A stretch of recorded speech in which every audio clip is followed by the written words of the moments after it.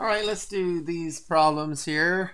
Negative 10 plus negative 15. So that's kind of like 10 bad guys plus 15 bad guys. It's a whole lot of bad guys, right? So we're adding.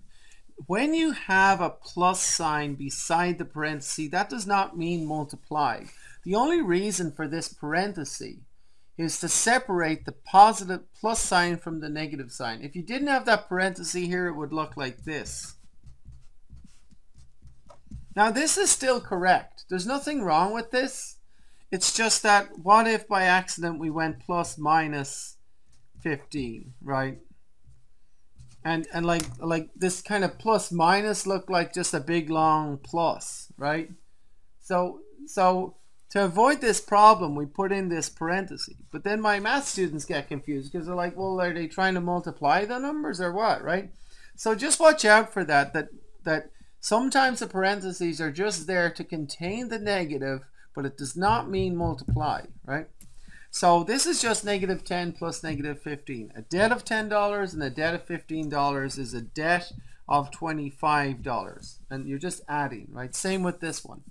And it's different than if you had like a negative 10 times a negative 15. Okay, that's a negative times a negative. That would give you a positive 150. Okay. So press pause and do this one. Negative 18 plus negative 30.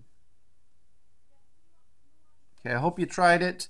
Again, we have a parenthesis which is just separating this plus sign from this negative sign. We could have written this down like this if we wanted to. This is correct. Like the parenthesis is not needed. It's just put there to make sure we know that the two signs are separated and are not like joined together like a plus minus like that, right? Okay. So it's negative 18 bad guys plus 30 bad guys. So that's a whole lot of bad guys, right? Or it's, I've got a debt of $18 added to a debt of $30. So it's a combined debt of $48 or negative 48, right?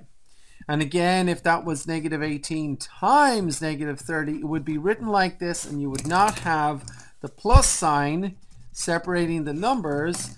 And negative 18 times negative 30 is 3 eighths is 24. Put down the 4, carry 2. 3 times 1 is 3, and 2 is 5. Positive 540. Isn't that right? I think so.